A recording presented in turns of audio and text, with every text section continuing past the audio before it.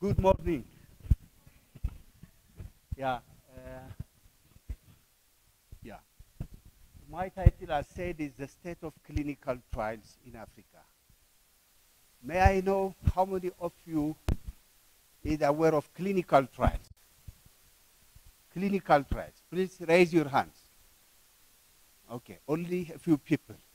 So thinking that the majority of the audience is from social sciences and humanities, I have included some basic slides. I'll be talking on access to medicines, as already said, a matter of human rights. Access to medicines is a matter of human rights. Like already said, access to science is a matter of human rights, and medicines are the products of science. Therefore, access not only to medicines, to quality pharmaceuticals is a matter of human rights. Why do we do clinical trials? I'll talk later on. Timelines for standard drug development. How long does it take to develop a drug from a laboratory until it reaches the market? Global disease burden. What kind of disease burden we have globally? Globally, we have a lot of diseases, both communicable and non-communicable diseases. And also we have a certain type of burden, that is accidents, injuries, and so forth. And global migration, global participation in clinical trials, and global migration of clinical trials, research on neglected tropical diseases, barriers to conducting clinical trials in Africa, Africa increasingly attracting clinical trials, but still very low. Finally, I will have a few points as a summary. Access to medicine, access to good health is a matter of human right. That is a symbol of human right, adopted by the United Nations in 2013. As you can see, there are 5 fingers, and the fingers are in such a position, okay? Such a positions. And at the same time, that is also a flying bird. A flying bird is thought to be free. So that is the symbol of human rights adopted by the United Nations. So health is basic human right. It's vital for the use of other rights. It is vital for the use of other lives. If you are healthy, you can also claim your other rights, particularly the right for development. For development, you need healthy nations, healthy young people, healthy working force. Indispensable to have life with dignity. Okay, life with dignity and life without dignity are totally different. Life without dignity is not worth living. That's why we should fight for our right, for democracy, the right to assemble, the right to freely express your opinion, the right to write, the right to food, the right to shelter, the right to life with dignity. Access to safe, effective, and quality medicines is the main component of the right to health. So that is the background. Why clinical trials? I'll show you later on the trajectory of drug development. Clinical trials are required because we want to bring into the market safe, effective, and quality medicines. All drugs are, you can say, toxic, quote unquote, toxic. They are not given in the right concentration because they have side effects, they have adverse effects. So in the development, we have to make sure the drugs are safe to be administered. At the same time, sometimes because of processing drugs, also because of some adulteration of the active ingredients, the drugs that you administer may not be effective. So we must make sure that the drugs coming to market must be safe, effective, and of quality nature. That's why we need clinical trials. I'll show you what clinical trials is later on. And clinical trials detect, diagnose, and reduce the risk of disease. For example, in terms of vaccine, in terms of treatment. So this process, clinical trials, weighs the benefits against the risks during the clinical trials study. We start with about millions of compounds to come up with only 1 to 2 products. Millions of compounds undergo this process. First in preclinical studies, that is test on animals, experimental animals like mice. And then we have, during the preclinical study, we have regulatory review by the regulatory body. And then we have clinical study, clinical pharmacology and safety. So this part is called discovery, and this part is called exploratory development, that is clinical phase 1, clinical phase 2, clinical phase 3 is full development. Again, we have regulatory review. And this takes from idea generation to drug coming into the market. It can take 10 to 15 years and costs about 800 million US dollars. Just one drug. In Africa, to my knowledge, there's no single drug coming out from a laboratory, synthetic drug. We do have natural products. Why? Because it is so expensive. It is not that we do not have the knowledge in medicinal chemistry.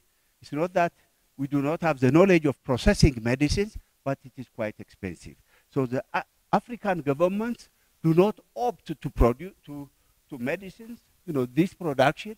Instead, they opt to import pharmaceuticals and also produce generic medicines whose patents have expired. Produce generic medicines whose patent expired because it is quite expensive. It takes a long time, at the same time, a lot of money. Phase 1 is a clinical trial tested, a new drug tested only on few individuals. And phase 2, and this establishes safety, and phase 2 establishes safety and efficacy. Phase 3, a larger population, global, including gender, various ages, and also ethnic groups. And finally, you start with millions of compounds, and you have only 1 or 2 products to market.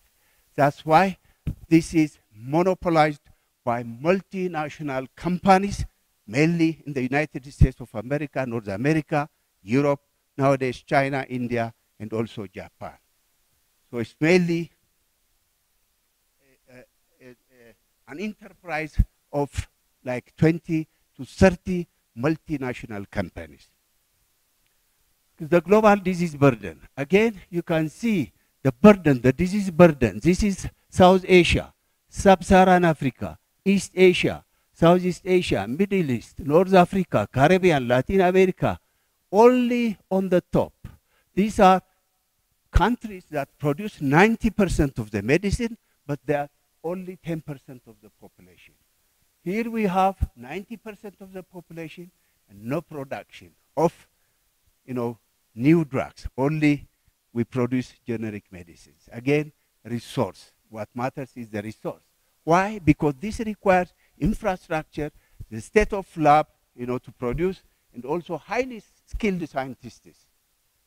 And we do not have this in Africa yet. We are training and also trying to build infrastructure. It's a matter of time, but we are trying to catch up with the rest of the world. Like, for example, India, China are catching up with the rest of the developed countries. Nowadays, India is #1 raw material producing as far as active ingredients are concerned, and they export to Europe and North America. This is in terms of the cause of disease burden.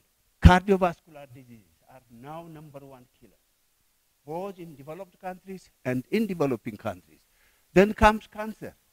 Cancer is more affecting the developing countries, low-income countries, and middle-income countries than the developed countries. In the past, it was affecting the developed countries. But the developed countries, they are not only developing economically, they are developing scientifically, and also lifestyle and awareness. They are aware of the lifestyles that cause cancer. Because of that, in the next after 2 or 3 slides, I will show you the disease burden in Africa. Non-communicable diseases. This is the disease burden, global disease burden of non-communicable diseases. That is a disease not transferred to any other person. For example, if I have cancer, I will not transfer that cancer. If I have asthma, I will not transfer that cancer. If I'm diabetic, okay, I will not transfer. These are called non-communicable diseases. These are becoming, again, serious problems for Africa. Cardiovascular disease, and these are increasing the non-communicable diseases. Africa, we call the dual burden disease, communicable diseases, HIV, AIDS, TB, malaria, diarrhea, and so on. And the non-communicable diseases, cancer, cardiovascular, we call this the double or the dual burden of disease. Still we have a triple, a third one, malnutrition, accident, road accidents, injuries. These are, again, other rising problems we have. And sometimes we call Africa has a triple burden. And then, having realized the rampant prevalence of HIV/AIDS, tuberculosis, the European Union thought that we should help Africa. So European came with a proposal, European Union, working together with developing countries to develop the capacity of clinical trials in Africa. So collaborative clinical research between 15 European countries and 30 sub-Saharan African countries. The reason, reduce the individual social and economic burden of poverty-related infectious diseases in sub-Saharan Africa. All infectious diseases are related to poverty. To enhance research capacity in clinical research and also clinical trials. Clinical trials is different than clinical research. Clinical research is the basic research. What is, for example, the causative agent of tuberculosis? That is clinical research. What kind of tuberculosis we have? That is basic research or clinical research. Clinical trials is trying the drug, whether it works or not. So, and accelerate the development of new or improved medical intervention for the identification, treatment, and prevention of poverty-related infectious diseases. Now we are also working together on communicable diseases. The number of African countries participating in this scheme is also increasing. Global participation of clinical trials, Food and Drug Administration 2015-16 report. That is America, United States of America. We have 31% of the clinical trials undertaken in America. The rest of the world, 69%. This justifies over, significant percentage of these multinational companies are based in America. And in terms of population, America is only 40%. The rest of the world is 96%. So this shows you development, the economy you have is the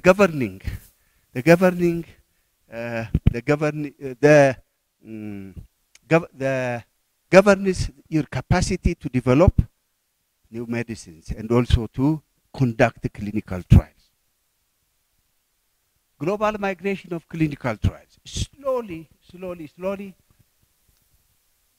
the multinational companies are approaching developing countries because one, capacity for undertaking clinical trials is in place, good clinical practice, good laboratory practice, and so forth. Secondly, there are also local manufacturing companies increasing, either locally owned by the local government or local investor or as a joint venture. So local production is slowly increasing. For example, in Ethiopia, we cover only like 20% of the local demand from local production. The rest, 80% is imported. Although today we have like 15 pharmaceutical manufacturing companies. Barriers for conducting clinical trials in Africa. One, as I said, number one is lack of funding. Lack of funding. Goes without saying, lack of funding. lack of human resources, skilled human resources, who can conduct the clinical trials, also monitor the clinical trials, and lack of policymakers undertaking and understanding what clinical trials is. So human resources fund, these are the major stumbling block for against the development of clinical trials. And the lack of infrastructure is also there. This was done in 2012 when we had the European Union collaboration with Sub-Saharan Africa. Like in 2017, in 2018, there was a survey undertaken, and the barriers include lack of human resources is still there, lack of infrastructure is still there, lack of funding, ethical and regulatory system obstacles, operational barriers, and competing demands. Because we are poor, there are other competing demands. If you are in a government place, you have so many competitive demands, and you opt, you know, for example, food security first, and then clinical trials, so forth. Africa increasingly attracting clinical trials. What are the reasons? High level of disease burden, both non-communicable, communicable diseases, and other types of diseases, including neglected diseases. Limited access, limited access to health care. Because we have limited access to health care, out there are a number of volunteers thinking that they will get that health care, volunteer to participate in clinical trials. And then epidemiological transition. We are transiting from non-communicable diseases, from communicable diseases to non-communicable diseases. Fast growing population, I will show you later on. Rapid economic growth, and also a rising middle class. These are the some of the factors that attract international organizations to come to Africa and the developing countries to conduct clinical trials. World population. In 1990, we were 5.3. In 2015, we became 7.3 billion. In 2030, we'll be 8.5 billion. In 2050, 9.7 billion. At the turn of the century, will be 11.2 billion. These are just the numbers increasing. But the most important thing I want to show is Africa's share. In 2015, African share is only 16% of the world. In 2030, will be 20% of the global population. In 2063, will be 30% of the world population. 1/3 of the world population will be Africans in 2063. And in 2100, you can extrapolate that. If that goes on, maybe we become half of the world population. That is not good for Africa, unless this is accompanied by what we call population dividend. Unless the growth is accompanied by economic growth, that will be disaster, not only for Africa, but for the whole world. So clinical trials in Africa, my concern is that case studies in some African countries indicate no unified legislation on clinical trials. Lack of capacity to monitor clinical trials. Institutions involved in clinical trials are underfunded, and there is no public scrutiny. Easy to get treatment, naive people. These are people who never had any medication, so they simply volunteer for clinical trials. These are naive people for treatment because the healthcare system is very poor and very low, and they can be exploited because there is no public scrutiny. And development in clinical trials regulation. This is a positive aspect. The African Vaccine Regulatory Forum, a network of national regulatory authorities, NRS, and the National Ethics Committee, ECS, was established in Africa in 2006 by the World Health Organization. However, the assessment showed that there is no harmonization because the national research authorities regulatory authorities are at different maturity levels at African level. So the mandate is given to this organization, and they have now harmonized the regulation to regulate clinical trials in Africa. In summary, access to medicine is a matter of human right, and we should work towards that. Drug development is time-taking and quite expensive. Nonetheless, we should put this in our long-term strategic plan, that we should start developing, allocate some budget to develop in the longer term active pharmaceutical ingredients so that we become self-sufficient, at least in diseases that are affecting African population. So local production of quality pharmaceuticals should be strengthened. This is in the strategic plan of the African Union, as well as we have adopted, Ethiopia has adopted this strategy. I myself was involved in the preparation of the strategy, and nowadays we have like 14 pharmaceutical companies in Ethiopia producing essential medicine. So we are on the first country in Africa to adopt the African Union strategy for local production of pharmaceuticals.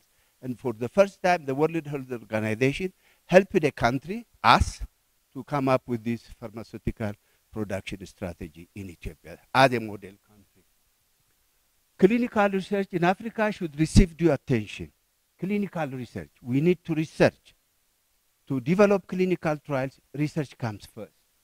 And Africa is increasingly attracting the global pharmaceutical industry, and the right regulation should be in place when clinical trials are introduced to various parts of Africa. Africa should develop capacity in clinical trials, harmonized clinical trials, protocols, guidelines, and procedures should be in place. Should be in place, in action, monitored, implemented, and I thank you very much for your attention. Am I on time? Thank you so much, Professor, for a very clear and comprehensive, not only explanation, but also set of recommendations that we will take to heart and include in the next events, both in Africa and in Europe. Anagaw ATICKEM, who is an assistant professor in the Department of Zoological Sciences at Addis Ababa University. Once he has connected his computer, will be speaking about Build Science in Africa, Opportunities and Challenges. We should, yes, there you go.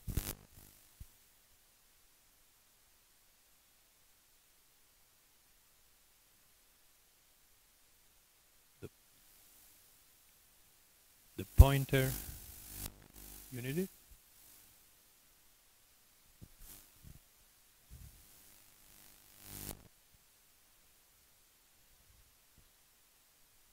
We are videotaping this debate, and we will then post it on the website of the YouTube channel of both the Associazione Luca, Coscioni and Science for Democracy, and we'll share it on our Facebook page. If you want to follow us, it's on Facebook, and it's of course called Science for Democracy. There you go. Okay, thank you very much. So I will present some of the most important findings in our recently published paper in Nature. Its title is Building Science in Africa, and the opportunities and challenges in the process of building science in Africa. So science and technology is one of the most important factors in any kind of development. If you take any kind of sector, whether it's an agriculture, education, health, transportation, and any kind of social sciences, advancement of sciences is key for the development. Okay. But science for Africa is not about the development only. It is a question of survival. In our paper, we predict that with the current trend, Africa cannot sustain, even with the current poverty. Means that the poverty will be even worsened in the next 60 years.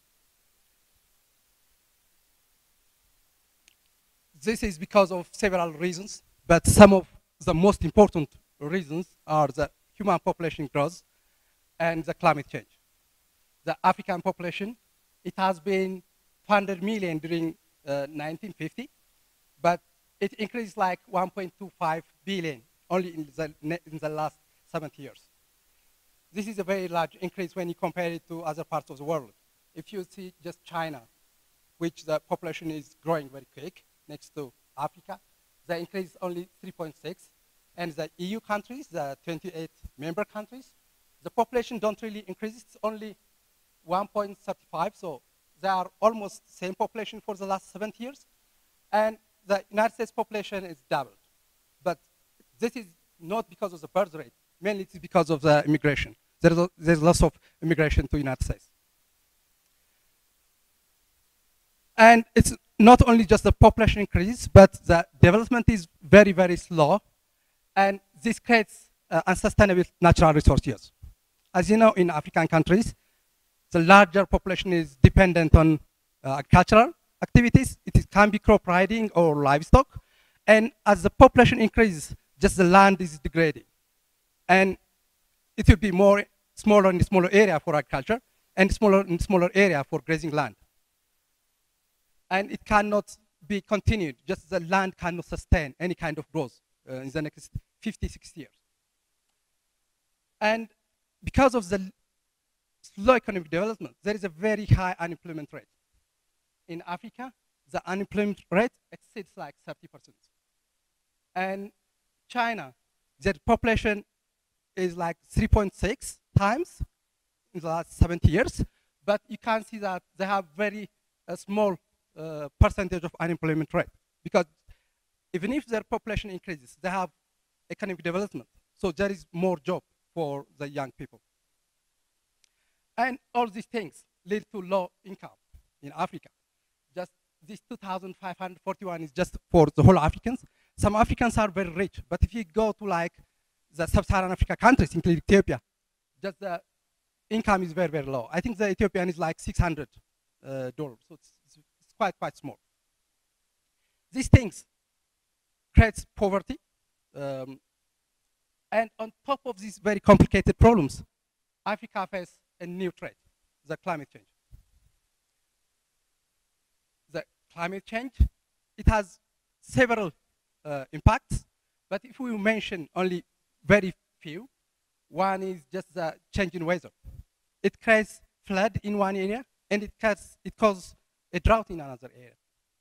And this affects the entire ecosystem. It affects the agriculture. It affects the water supply. In the dry areas, there is no water. And in the flooded area, just the whole water supplies and the infrastructures will be damaged. And this will have consequences on the health. And it also have impacts on health, like in communicable diseases and stuff. And the climate change also caused lots of displacement in Africa. Since 2008, an average of 21.8 million people is estimated to be displaced due to the effects of climate change. And if the change of the climate change continues in the same pattern, and if the African economy and the mitigation techniques continue in a similar pattern, it's estimated that 1.6 billion people will be displaced by 2060. And this displacement will create a huge disaster, because as humans are displaced, it will cause like national and international insecurity. So there will be a lot of complicated problems. And for countries located in the sea level, there is increase in water level, so that's one big challenge. In the current situation, Africa is very vulnerable continent for the climate change, because just we have less money to involve, we have less technology, and more importantly, our production system, whether it's an agriculture or it's livestock husbandry, it is totally dependent on nature. We don't have any kind of technology and science involved in our production systems. So, what should be done? That's the main question. To mitigate climate change and to reverse the trends of this poverty, we need three important things: the knowledge and skill, technology, and wealth. These three things are very much interrelated. If you have like the knowledge and the skill, you'll have the technology. And if you have the technology, wealth will come. This has been proved in China. That in China, just there were lots of immigration from very developed countries to China. They bring skills, knowledge, and their skills and knowledge, it comes with technology, and just they can produce lots of goods with cheap materials, and they manage to increase their economy.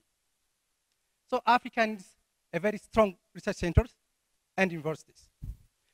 In the current status, the African universities are in a very low standard when compared to the world. If you take the world rank,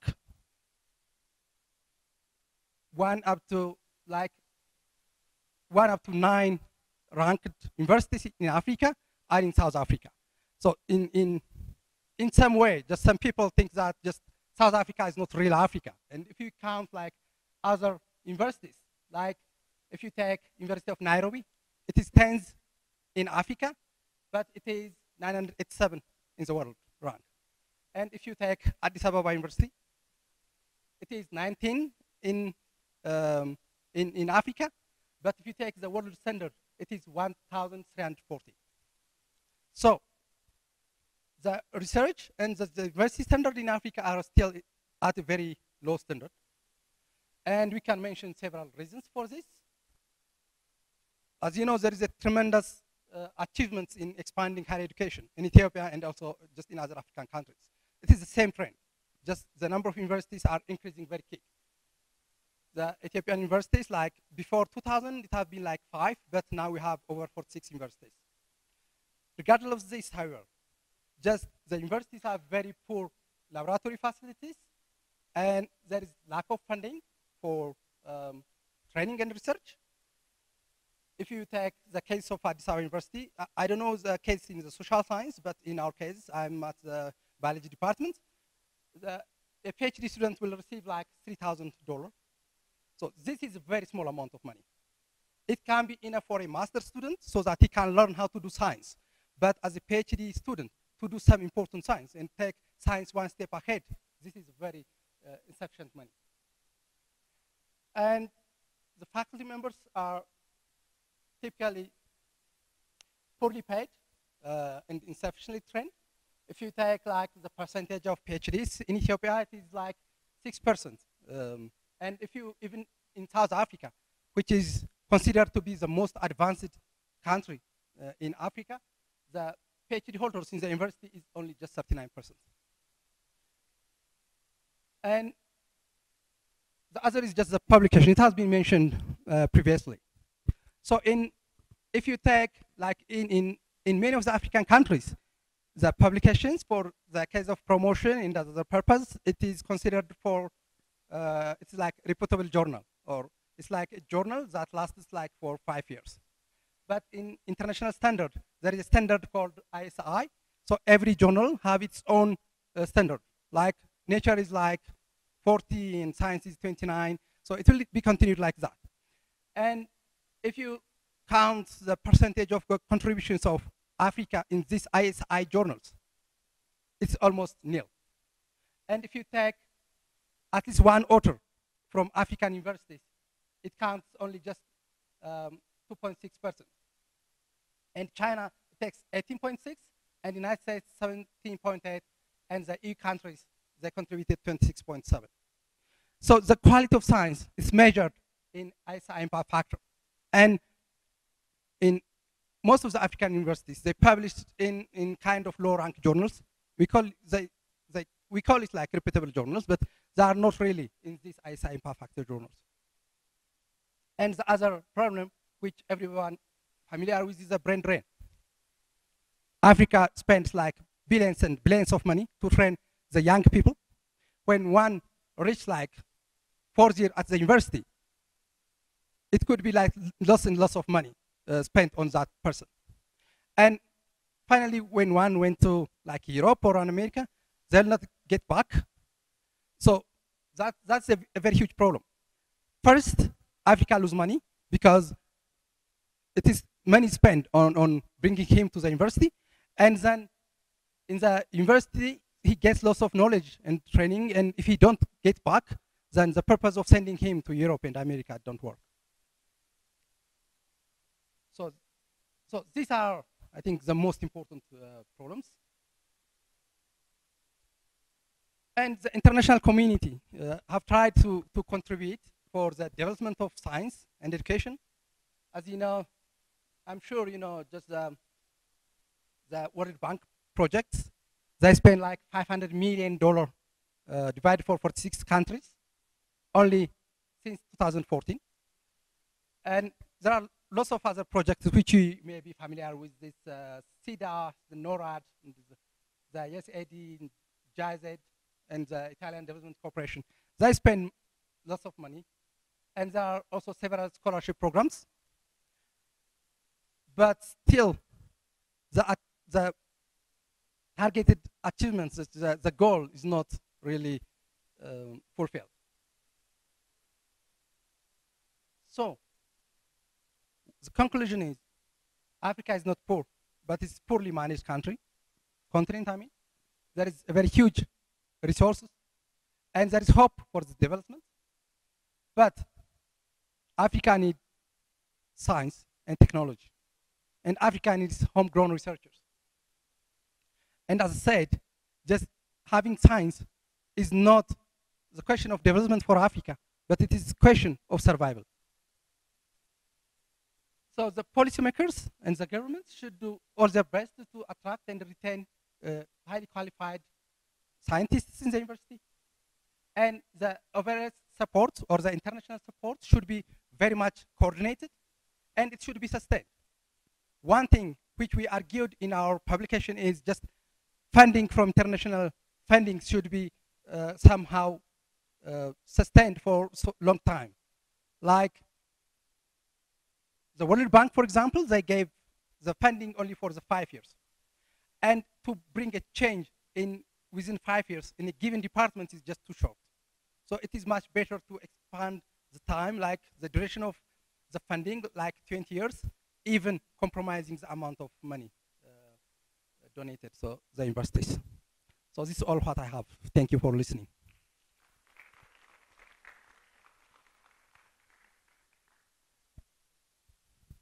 Thank you very much. If there are questions, now is the time. Anybody? I have two questions. First one, you mentioned a couple of times the publication. You have to say where the article that you're talking about, please. On the article types? Yeah, okay, yes. So if you go to the Google, there is kind of international standard for journals. And for a journal to have ISI impact factor, then it should have, there are several criteria, but one of the criteria is it should be cited. For example, here we can argue to have one new paper, and we can start publication. But then, to be the ISI impact factor, then we have to be able to get lots of good research products, and that research have to be cited by another researchers. For example, if you take Senate, we have a journal called Senate at Addis Ababa University. I wonder if this is also for social science or also for natural science. But this journal have been here for many years, for example, but still it is not in the ISI impact factor journal. The reason is just the publications that are not cited by another international journals. So if you have a journal, for example, if I get something very critical, something new, I'll submit to Nature. So I'll get like 40 points. And like in our stream, in the ecology and landscape genetics, there is a journal in Africa called African Journal of Ecology, which is a very good one. It has 0.6 impact factor. So it is like in grading they have a different roles and different values. But if you have like a CV and send it to Europe, that is the first thing they will make. Just they will see your CV and they will read your publications and they will see which particular journal you publish. If you publish it in journal in ISI impact factor, then they can give it a grade. If it is not in the ISI impact factor journal, then that's all. You will not get much credit. Am I clear? I'm not sure. Yeah. Yes. It is. There are different systems. I had a question for you, Professor. You mentioned that Ethiopia is the first one to have established these guidelines to produce locally medicines. But they also started producing, or is just the guidelines? And what are the medicines? It is not guideline. It's a strategy. Strategy for capacitating local production of essential medicines.